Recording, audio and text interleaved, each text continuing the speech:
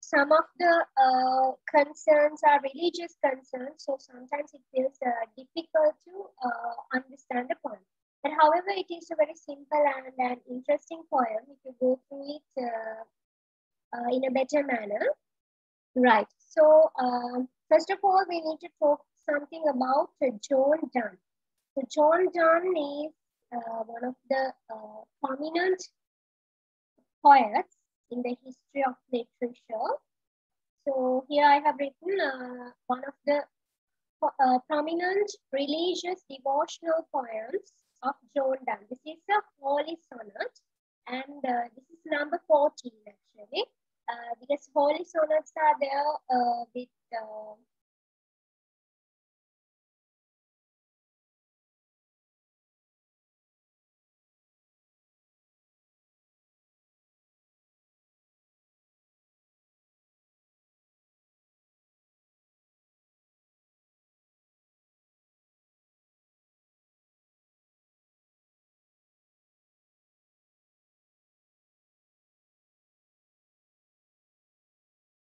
yeah. So this is sonnet number 14, and so actually, when we talk about this poet, he was an Anglican priest, and earlier he was having a kind of amorous background. He wrote some because he was in 16th century. He's a 16th century poet, and he actually deviated the tradition of Elizabethan era. In Elizabethan era, there were a lot of exaggerations on women. But that was we also call it as the Petrarchan mode. So John Donne deviated from Petrarchan mode. The best example is Go and Catch a Falling Star. So this is a kind of a holy poem. Now, as you hear the word holy sonnet, you feel that this seems to be, this should be a religious, this has a religious impact on this poem.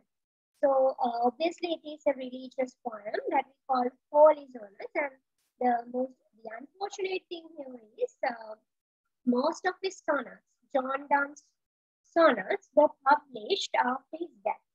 So when he was alive, we couldn't see,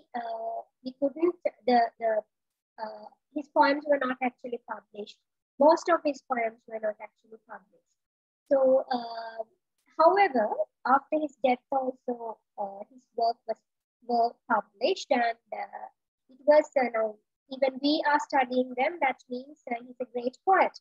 So, yeah, that's about John Donne. And I have So when we come to this poem, Better My Heart, this is a religious poem. And as I have written, one of the prominent religious or devotional poems of John Donne. So John Donne later became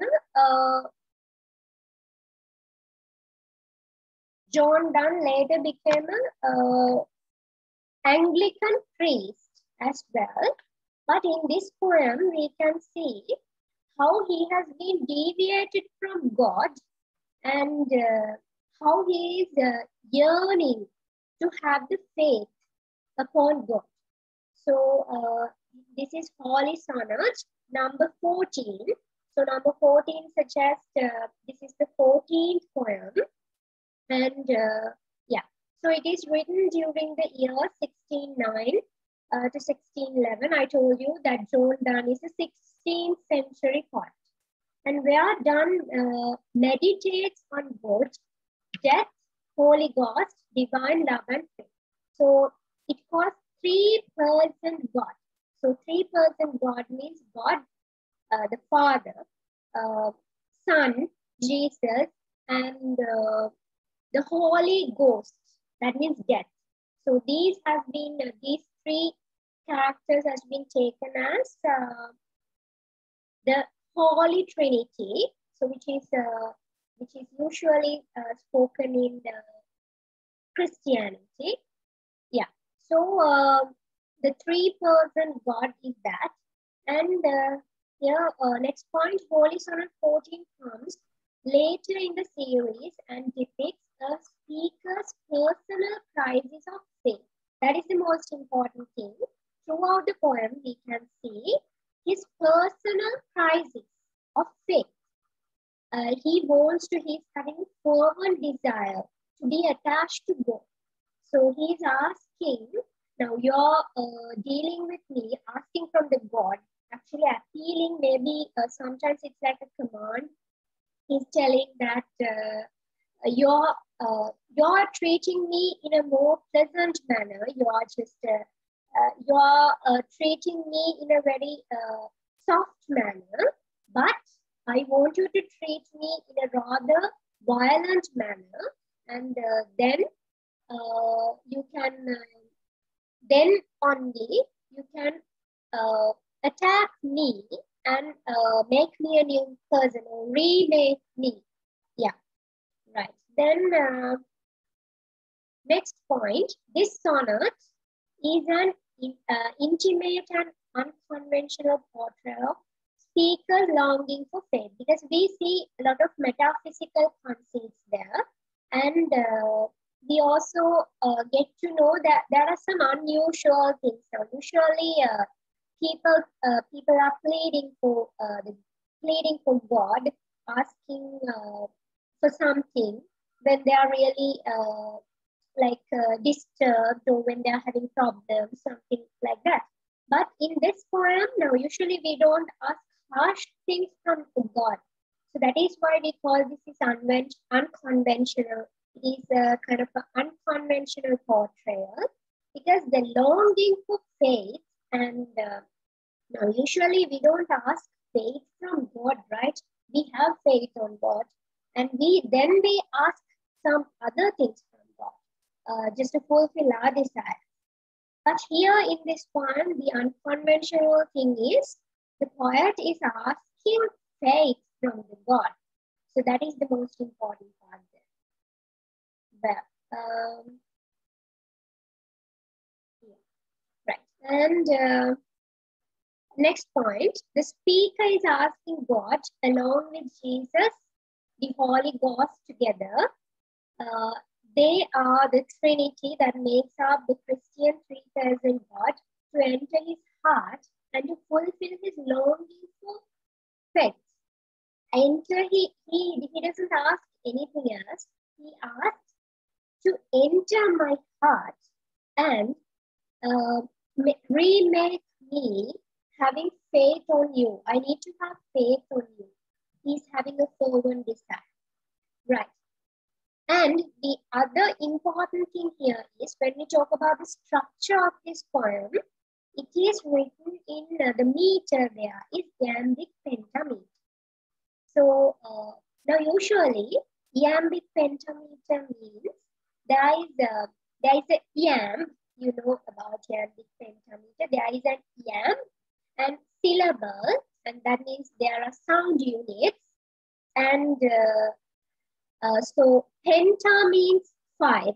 So 5 sound units are there, and we call the meter means the beat or the rhythm.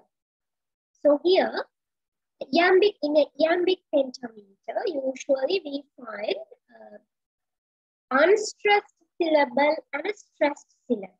Unstressed and stressed. So I have given the example here.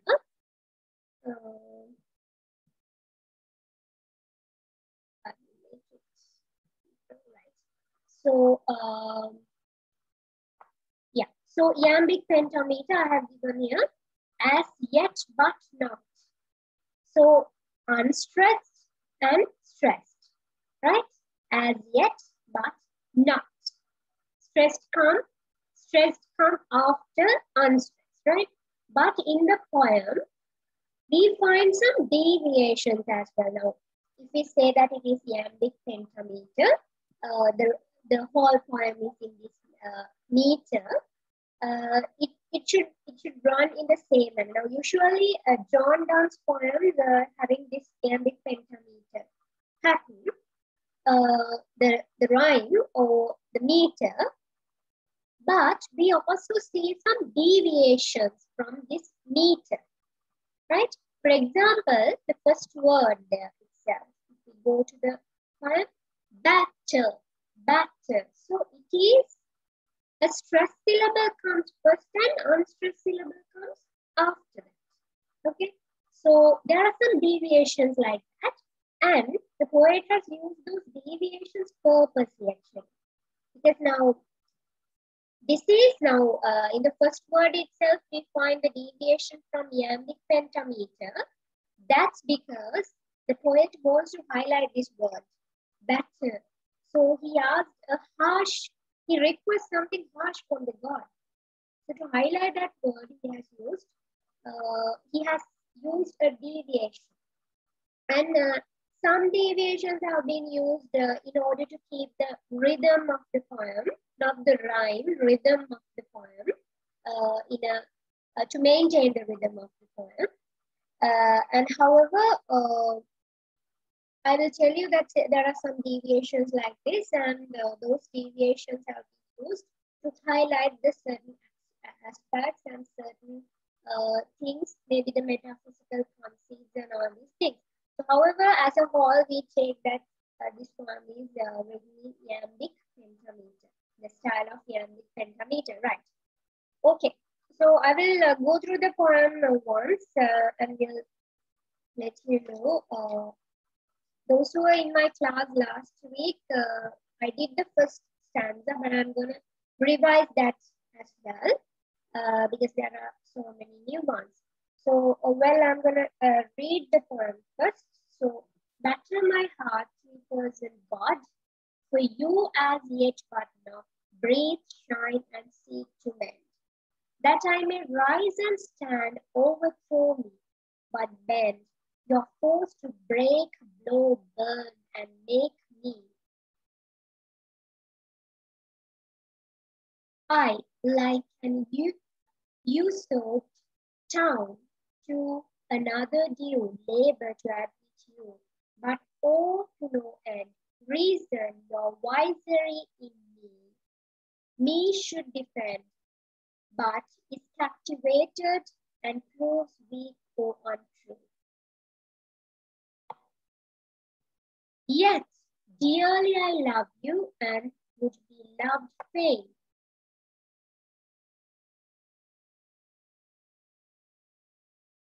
But am betrothed unto your enemy. Divorce me, untie and break that knot again. Take me to you, imprison me, for I, except you enthral me, never shall be free, no, ever chase except you ravish me. Well, so this is the poem, and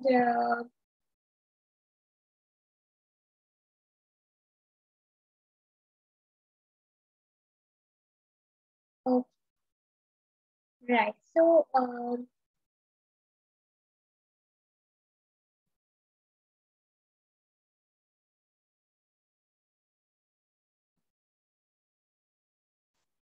yeah, so I have here the first line has been explained here.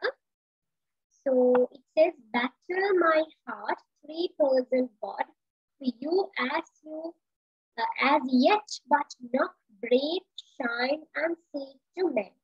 Okay, so the word batter means to slam, or slam means to hit or strike violently on something. So batter my heart, the word batter is an allusion, because batter now, you know, in medieval times, those war period, there was a tool called battering ram, which is used in the warfare. And with this battering ram, the word batter has come. This battering ram has been used to break down the fortress doors, the castle doors. So he's asking now, see how harsh this request is. Now we are battering the metal doors, so maybe very heavy and very strong things. But heart is a very soft thing, right? But the poet is asking, batter my heart. So break my heart and enter into it. Yeah. 3% God, for you as yet but knock, breathe, your yet, breathe, shine, seek to mend. All these words are very soft words, right? So here I have written the batter as an allusion.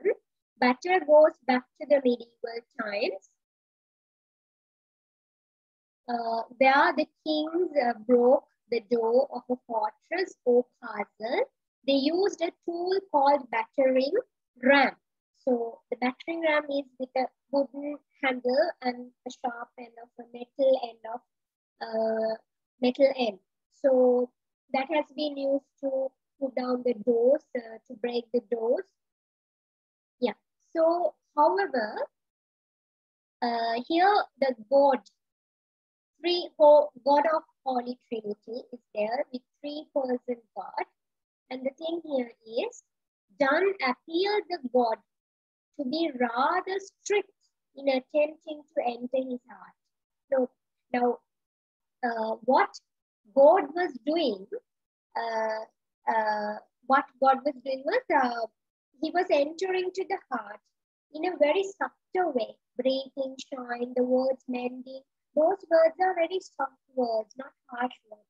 So earlier, God was doing this. God was entering to the heart of the poet in this manner. But now here we can see the poet is asking to batter his heart. So indirectly compares his heart to a fortress. His heart fortress is non-living and very, it is a harsh strong thing. But heart is a very soft and a gentle thing. But the God asking, the poet is requesting to act to his heart, attack his heart in a harsh manner, in a violent manner. So, yeah. So, and yeah, I have written in red color here. So far, you have tried to knock me politely and with gentle breath and shown your light to fix me. So earlier, you tried to fix me, but it was done in a very softer manner, like the breath, the gentle breath. You have passed your gentle breath towards me, and you have shown your light to fix me, to mend me. But it was not successful. It was in vain. So yeah.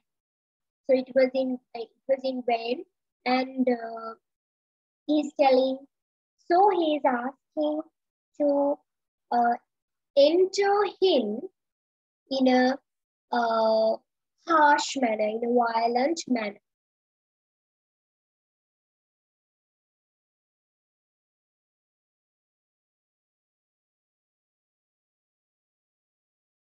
Yeah. So the same thing is here. And the other thing is, there is another technique here in 3% God.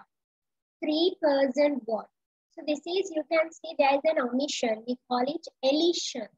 Elision. When you omit some words and shorten the forms, we call it elision. Now here we can see the word, the 3% God. So here actually, now usually this elision has been used to maintain the rhythm or the meter of a poem. But here, actually this 3% God is used in that purpose as well, but mostly it has used to add some more power to the image of God. The 3% God, it is adding some more power to the image of the God. So that is, and you also see the same technique elision in the third line as well. When you say overthrow, it is also used to highlight the confusion of the poet, the speaker. So that is also the same technique. Well, and then we'll move to the next slide. Yeah, here I have mentioned it. Used to maintain the rhythm of the meter elision, to emphasize the power of the God, the image of the God.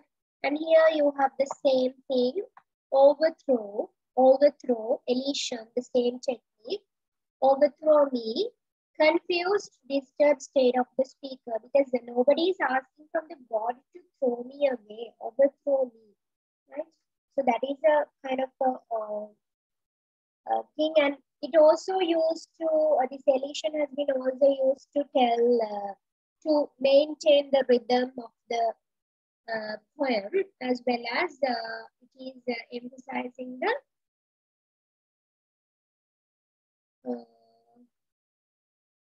it emphasizes the confused, disturbed state of the speaker. And there, I have told you that there are some deviations from the iambic pentameter. And here I have mentioned about the deviation here. Iambic pentameter deviated from the iambic pentameter, stressed and unstressed. Now, usually the iambic pentameter goes with unstressed and stressed, right? But here you can see the word battle, stressed and unstressed, right? Yeah. So there, the poet tries to signify that he wants the God to enter his heart in an unusual way, deviating from the usual conventional. So we can see the significance of this deviation as well. Now, he has used such words I told you. He has used these deviations, the deviations from the usual meter being unusual. Then it suggests that he appeals from the God to enter into his heart in a more powerful manner, without being conventional. Now, the conventional method of entering the heart is breathing softly and showing the light and making or mending the people. But now this deviation is used because he wants to tell that you need to enter into the heart in an unconventional and unusual manner, deviating from the usual conventional manner. And you can see how he asks, the violent manner is there in the fourth line. Yeah, hope some are writing this. Yeah, elision means, I told you, elision means omitting some of the words or phrases. So here you can see 3% E is missing there. And overthrow, there is the over is not there, B is not there. So that is the elision. Some letters or words, omitting some letters or words.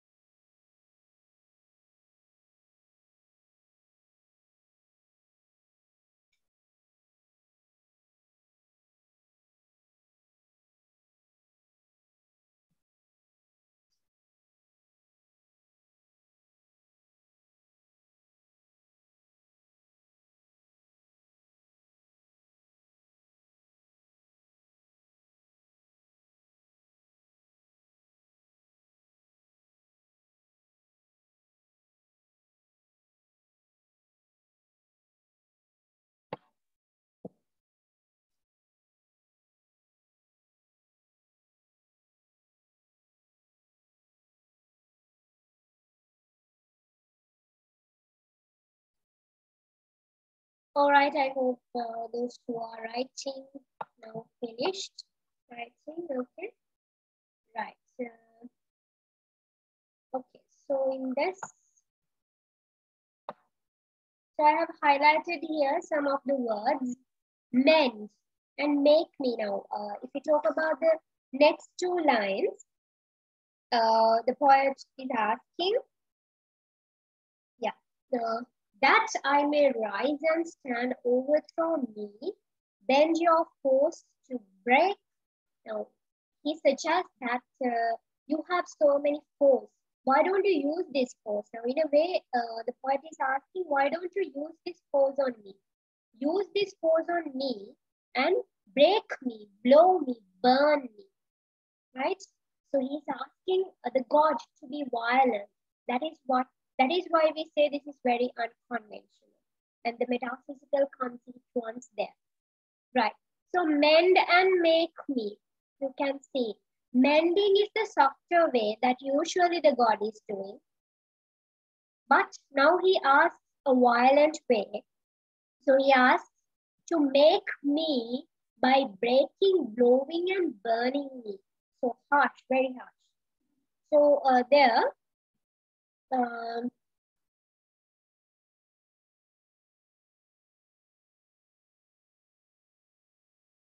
can we find the parallel structure in the parallel structure? I don't get it, but there are paradoxes. I will tell you how it goes, how in the same line there are paradoxes are there, right? You will find them later on. Okay. And mend and make me. So I have written here, speaker asking God to treat him violently and to remake him as a new person. Remake him. Not to have some small changes in me, but to remake me. So that is the power lies there, right? There the power lies there. And this can be interpreted in two ways. Here I have written making. This is very significant. Those who write can write it. Those who want to write, those who want to have the small note, you can write. Because we can interpret this making or the remaking in two ways, right? So first listen to me. Now here I have written as the first way. He asks to be born again, where he asks to have a moment of religious epiphany. Religious epiphany. So epiphany means an illuminating realization or discovery results of a personal feeling. Illumination, a kind of illumination. And remember, when we talk about this epiphany, there is an illusion as well. But we don't significantly use it there because the word epiphany is not given in the poem. But we can understand that by this making process or the remaking process, the poet is asking for an epiphany, right?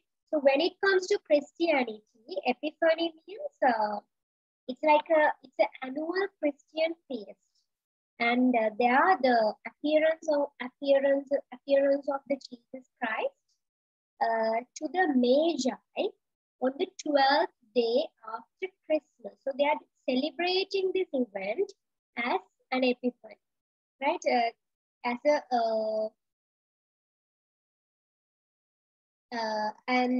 yeah, it is the meeting is going to end. You have to log into the meeting again with the same link, right?